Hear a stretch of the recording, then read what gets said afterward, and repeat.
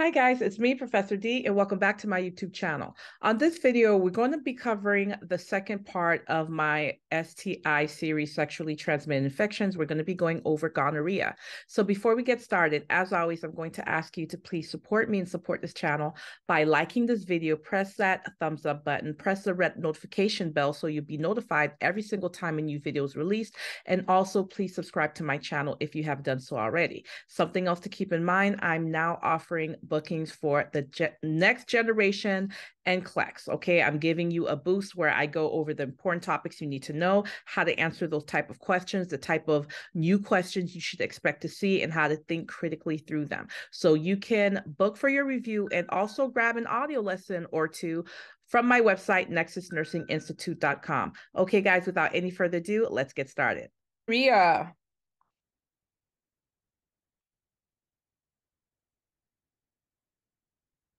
What type of bacteria is gonorrhea caused by?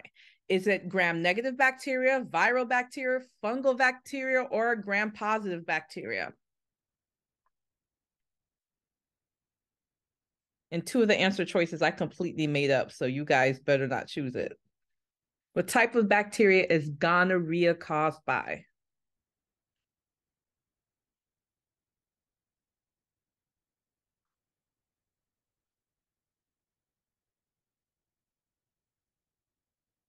Correct answer. Very good. Most of you guys chose the correct answer. Gram-negative bacteria.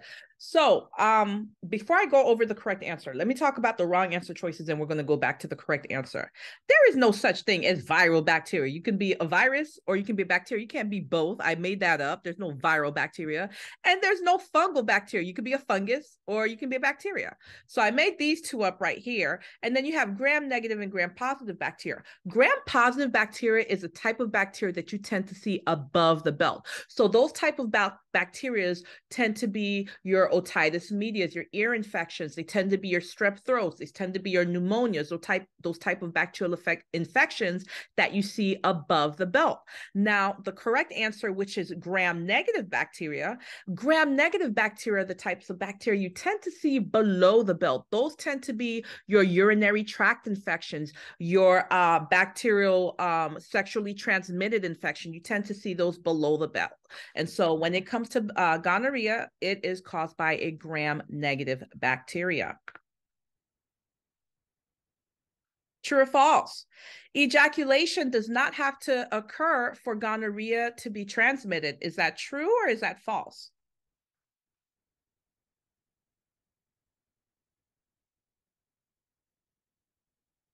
For those that could make it on the Kahoot, if you're on the live, go ahead, put in your answers. What do you guys think?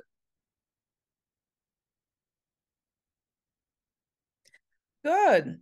Ejaculation does not have to occur for gonorrhea to be transmitted. And that's actually true. It's a myth. A lot of people think that ejaculation has to occur. No, it doesn't. And it can still be transmitted. True or false? The infection of gonorrhea confers subsequent reinfection. Is this true or is this false?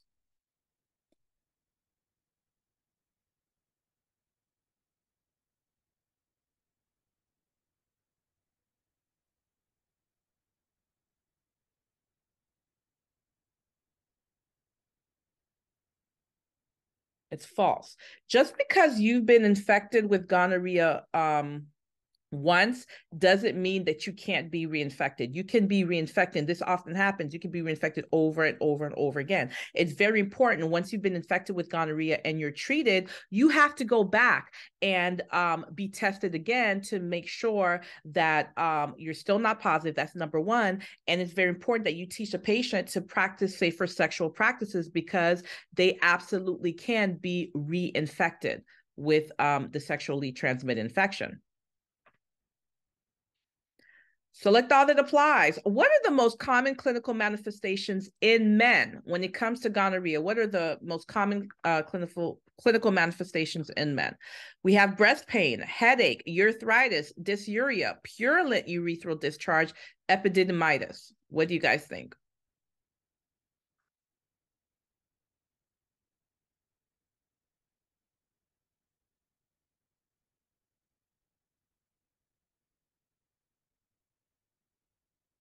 We're talking about men.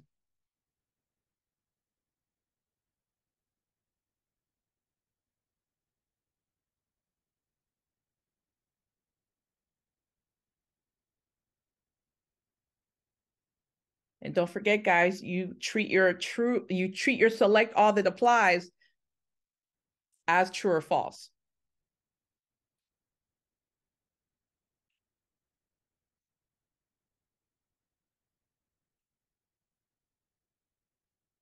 All right, signs and symptoms in men. Breast pain, false. No. Headache, false. Urethritis, yeah. The urethra, where the urine goes from the bladder and out through the penis, yep. Inflammation of the urethra, yes. Dysuria, painful urination, yes. Purulent urethral discharge, that purulent drainage that you'll see from the tip of the penis, yep. And epididymitis, absolutely. Inflammation of the epididymis. Remember, that's where the what do you got call it, the semen is stored.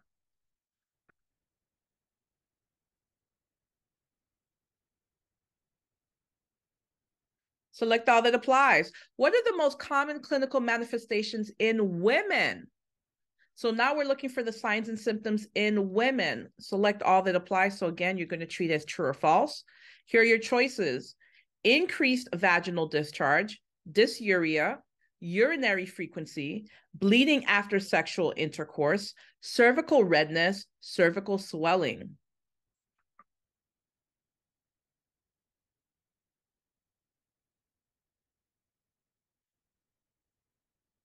And guys, just an FYI, I put the $ here because last time I had this word, my video got flagged and it was a headache getting it unflagged. So I just put this $ here.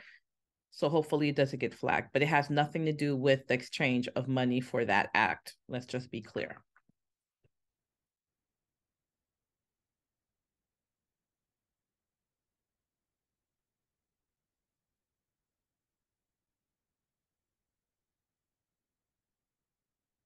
All of them. All of these are common clinical manifestations that we see in women: increased vaginal discharge, painful urination, urinating quite often, painful bleeding after intercourse, that's cervix being swollen, edematous, and red. True or false? In gonorrhea, women are more symptomatic than men. Is this true or is this false?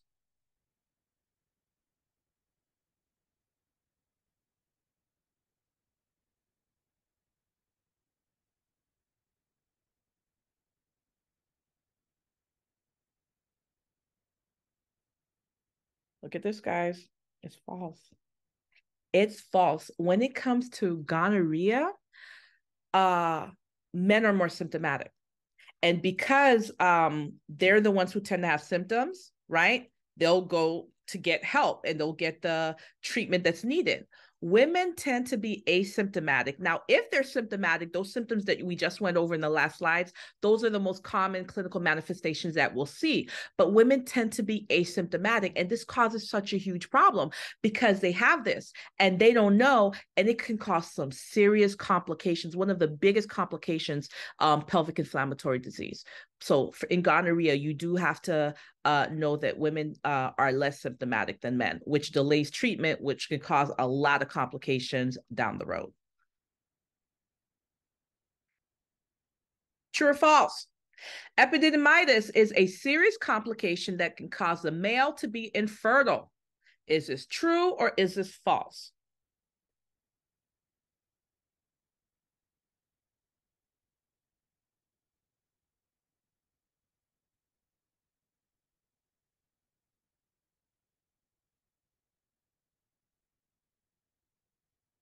Yeah, it's true. So think about it. The epididymis, that's where the sperm is stored. Now, this area, and remember, the sperm will go from the epididymis up the, vas deferens, right? But now the epididymis, it's been inflamed. Think about what's happening here. This can cause sterility for the male.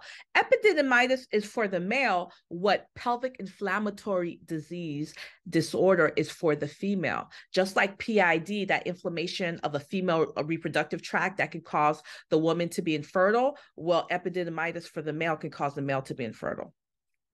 For the women to be sterile, I should say. The women sterile and the male infertile. You know what I mean. Select all that applies. For women, untreated gonorrhea can cause PID, increasing the risk for what? Select all that apply. I'm sorry, I forgot this was a question. I gave you the answer already, but select all that apply. Multiple fetal pregnancies, ectopic pregnancy, infertility, chronic pelvic pain, decreased pain, or, you know, Professor D, I have no idea about this disease. I need to read more. This is select all that apply. There's more than one answer. What are the complications of a pelvic inflammatory disease in women?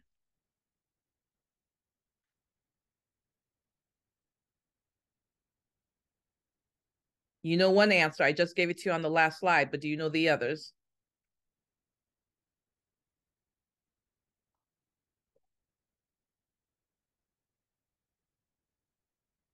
Guys, you see my green eyeshadow? Happy St. Patty's weekend.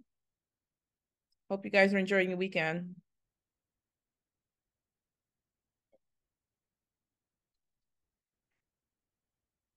Okay, so let's talk about the answers. No, not multiple pregnancies. PID won't do that, but it can cause ectopic pregnancy, which can also cause sterility in women, right? What is ectopic pregnancy? When that fertilized egg is when it attaches anywhere but the uterus, when it's implanted anywhere but the womb. That's an ectopic pregnancy, and that pregnancy the fetus will not survive. No way. Yes, it can cause infertility. Absolutely, it can cause chronic pelvic pain, one of the worst kinds of pain you'll ever feel in your life. False to decrease pain. If anything, the pain's going to be increased. And one person said they have no clue about this disease. Well, you were honest. Make sure you read about it because this disorder is important to know. True or false? If a neonate gets gonococcal conjunctivitis from exposure to an infected mother during birth, it can cause blindness. Is this true or is this false?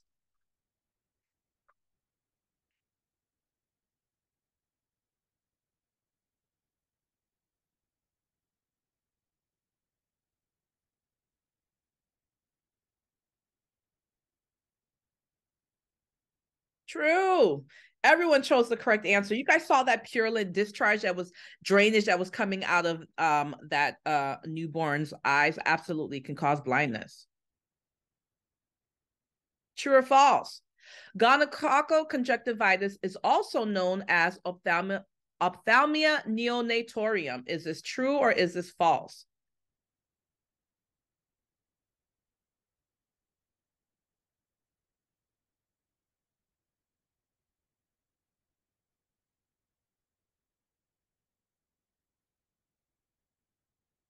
True. It's also known as ophthalmia neonatorum. True.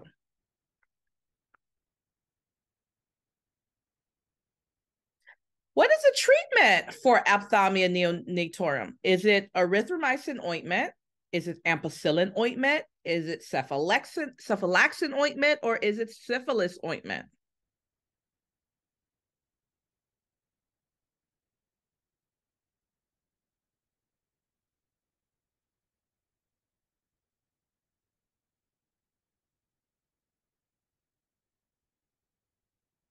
Okay, good, guys. The correct answer is erythromycin ointment. Very important to know it's applied to the eyes after birth. Ampicillin, this is an antibiotic. Cephalexin is an antibiotic. Syphilis, good. Nobody chose syphilis. Syphilis is an STD, so there is no STD ointment, right? Very good. We're going to give the newborn erythromycin ointment. It will be applied to the eyes. True or false? Infected persons should be instructed to avoid sexual contact and alcohol during treatment. Is this true or is this false?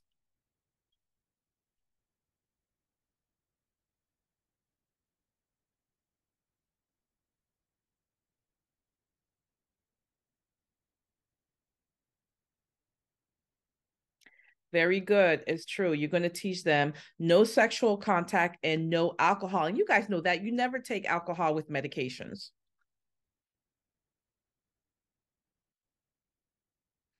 All sexual partners within 60 days of diagnosis should be evaluated and treated. Is this true or is this false?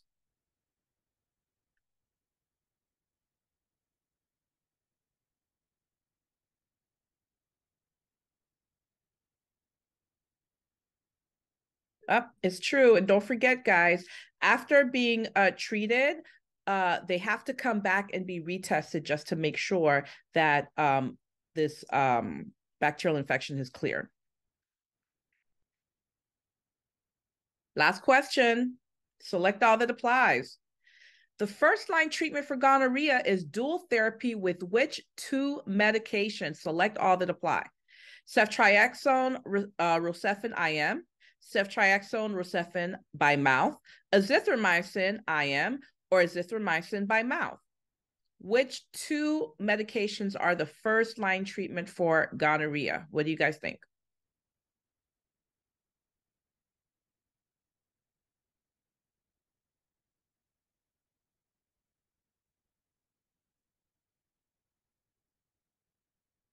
Awesome. Okay, guys. So these are the two medications you expect to be ordered. You expect the patient to get the Rocephin intramuscularly, and you expect them to get azithromycin by mouth. They're going to get both of these for the treatment of gonorrhea. You guys did a wonderful job. Okay, guys, thank you so much for joining. Thank you so much for watching. In the comment section, please let me know what you thought about this video, what you'd like to see me cover, or maybe I've covered it already, you just like to see me cover it more extensively. Please don't forget to mention the format that you'd like me to cover the information. Do you want it in a Kahoot? Do you want it in a lecture? Do you want it in test questions type format? So go ahead and let me know in the comment section. Don't forget, you can book for an NCLEX review or get an audio lesson on my website, nexusnursinginstitute.com. Thank you so much for watching, and you guys will catch me on the next video.